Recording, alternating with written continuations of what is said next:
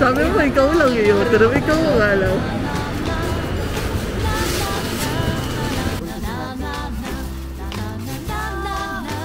Ito na guys, yung last plastic. Last plastic na to guys.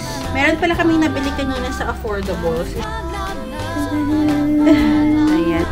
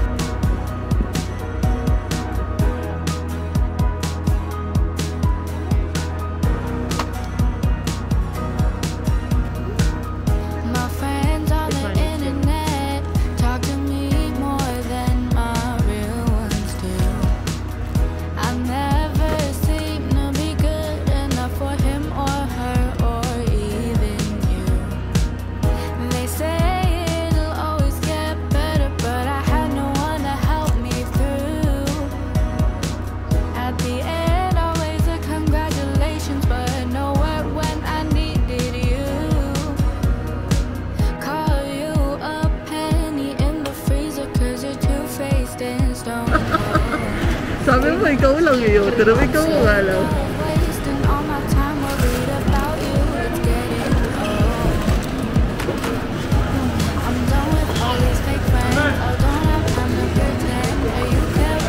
Isa na lang muna yung bilhin mo niyan.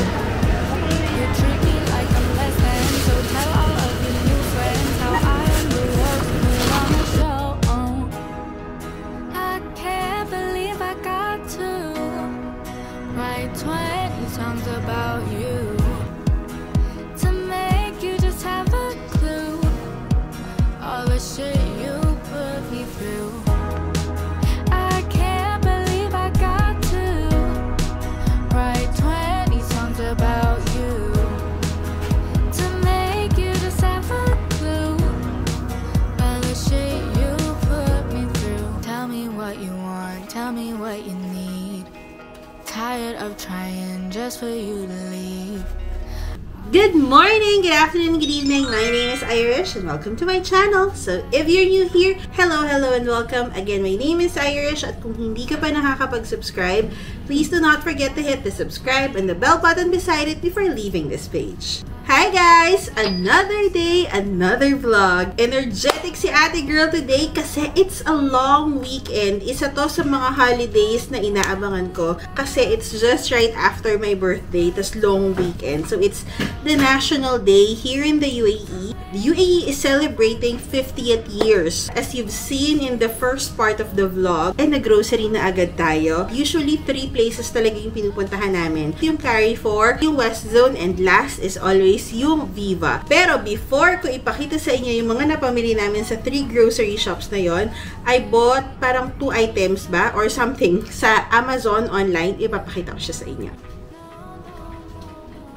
Actually, I'm expecting few more items from noon delivery. Pero I guess bukas pa siya dadating. Kaya unahin na muna natin tong mga Amazon. And mukhang alam ko na kung ano to. At mukhang alam na rin ni Bash kung ano to kasi nag-iingay siya. So sa Amazon, meron siyang White Friday sale. So isa to sa mga items kasi na lagi naming binibili. And I've decided na bumili na lang ng isang bagsakan kaysa pa isa-isa. At least mura siya. Sweat food siya ni Bash. Ayan. Friskies. Dati ang gusto niya yung Felix. So, nung time na parang nagkaubusan ng Felix dito sa area namin, nag-explore kami ng other brand. And ito, nagustuhan niya. Purina na Friskies. Ayan. Usually, this costs para mga 370 isang lata. O, diba? 50 pesos ang pagkain ni Bash na isang lata. Ngayon, 3 dirhams na lang. Alam mo yan, 70 cents. It matters na din, diba? So, ayan. Bumili ako ng 24 pieces. Ayan. Para kay Bash. Kasi nga, sabi ko nga, magda-diet na ako. Sabi ko lang. Gusto ko yung parang bento type. Magkakahiwalay, parang kunwari may gulay. Kunwari lang.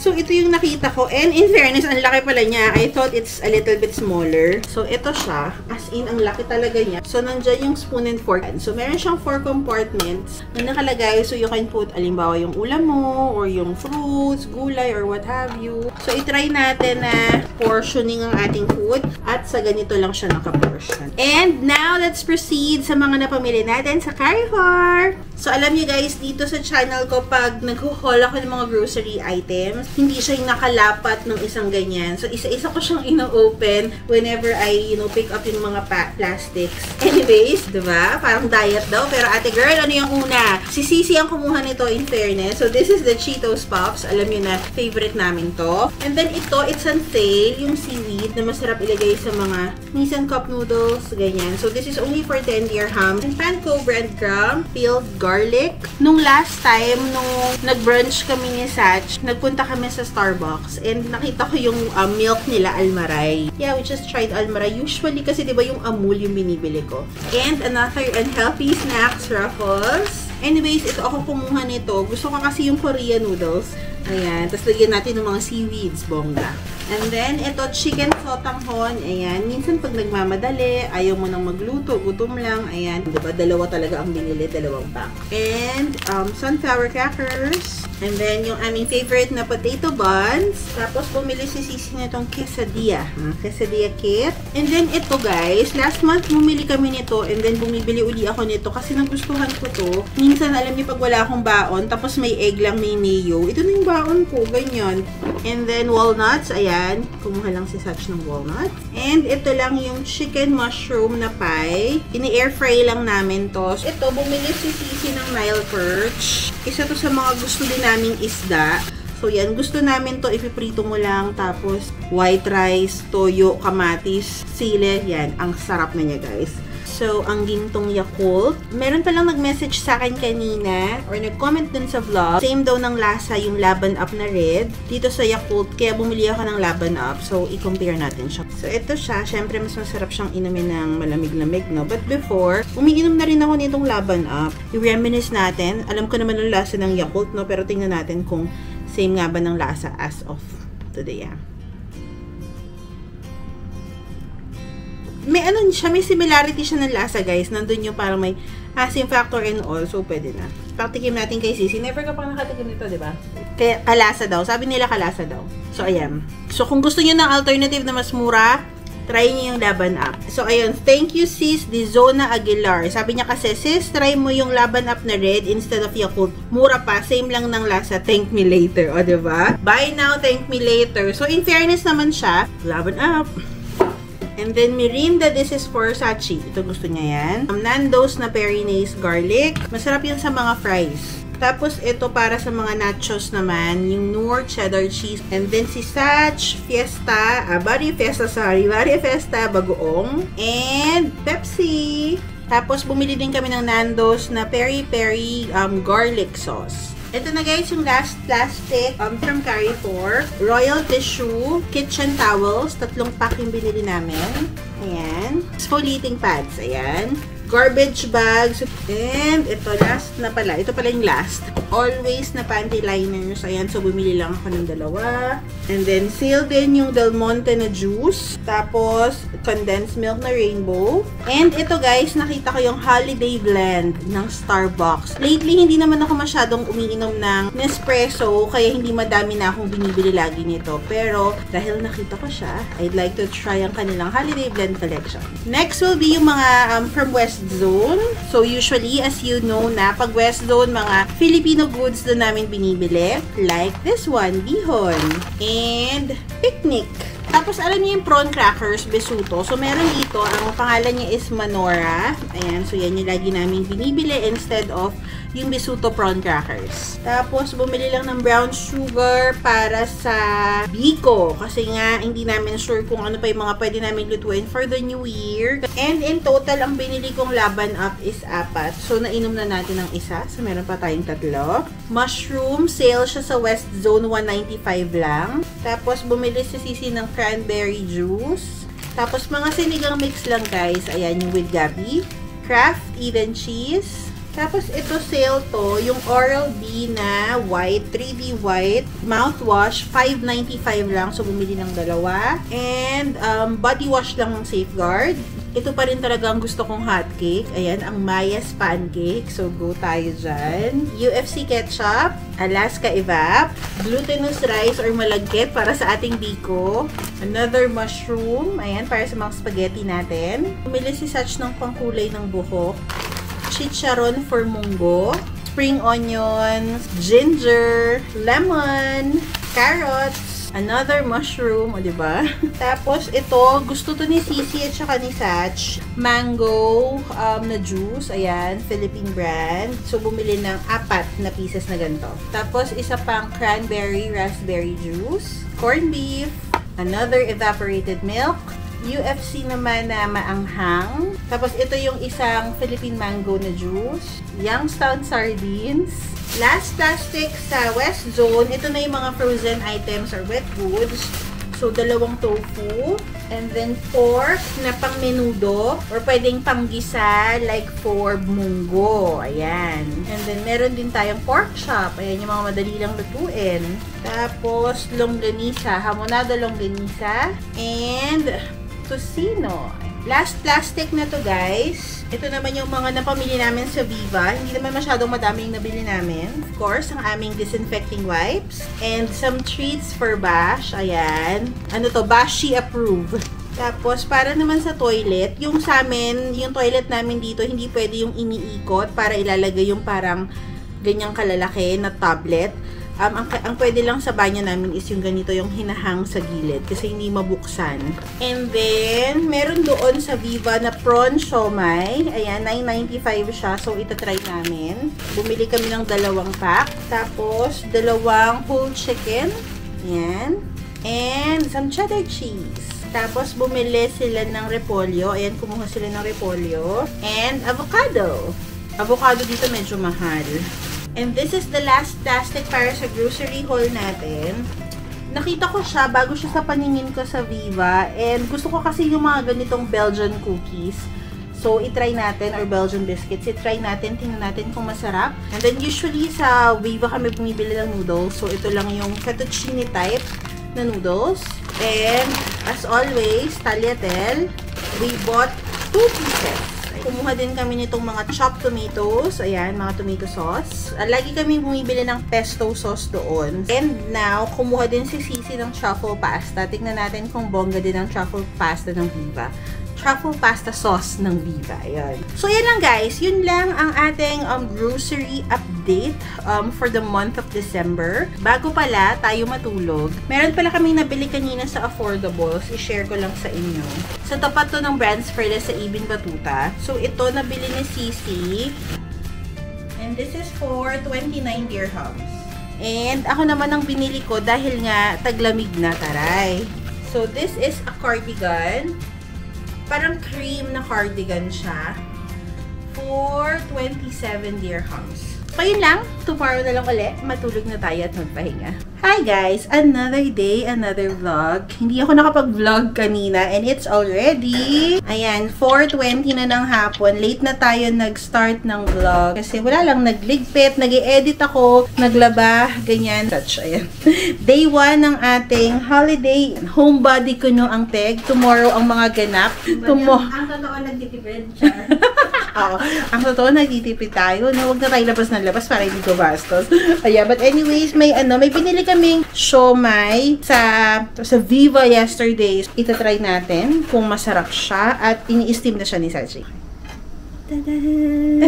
Ayan, may hakaw tayo. Yung hakaw from Carrefour and then yung siomai from Viva. Viva! May bisita kami.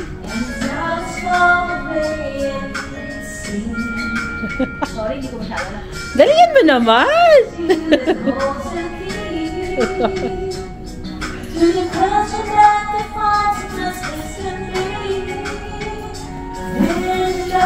Yan ang singer namin.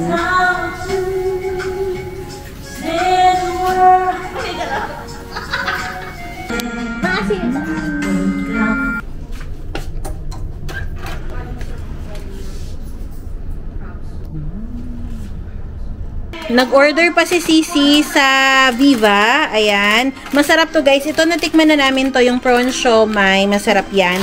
So, nag-order pa kami, diba? 3 pack. And then, ito itry namin to, golden lava. Custard. Gusto kasi mga ganyan. And then, ito try din namin to. Ayan.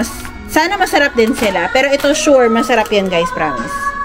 Oh my God! Sabi ni Sissy, same daw. Masarap. Halika na, custard buns. Kain kayo.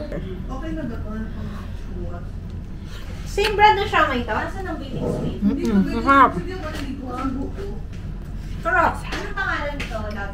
Ay, sarap pa. Yeah. Hi! So, it's already 7:45 and si Sissy dun siya sa kabilang bahay matutulog. So, umalis na sila ni Len. Tapos, kanina pinakita ko sa inyo dumating yung noon delivery ko. Pakita ko sa inyo kung ano mga napamili ko. So, ito. Ayan. So, meron lang tayo ditong mga rice. Ayan, brown rice. Ayan. Bumili ako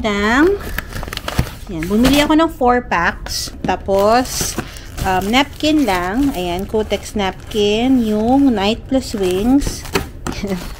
2 pack.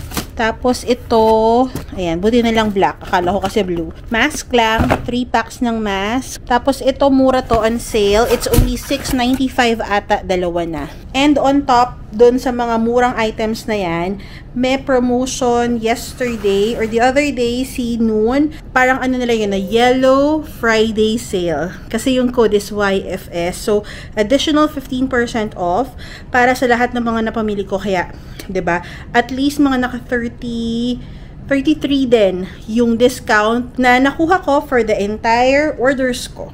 And ayan, bumili lang ako ng mantika. 3 liters siya for 20 dirhams. May mga discount nga kasi. And then itong downy na pink, parang mga 12 dirhams or 11 dirhams lang yan. So bumili ako ng 2.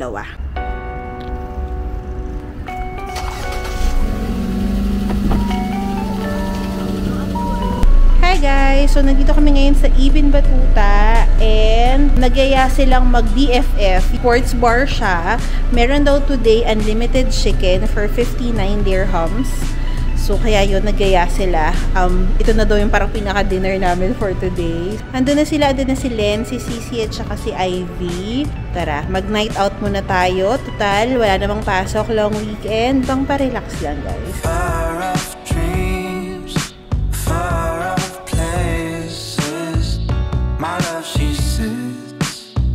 My love is waiting to set me free. Do you believe the realest things don't take up spaces? So hard to find there on your own. Just passing through, just passing time. If I make this yours, then you make it mine.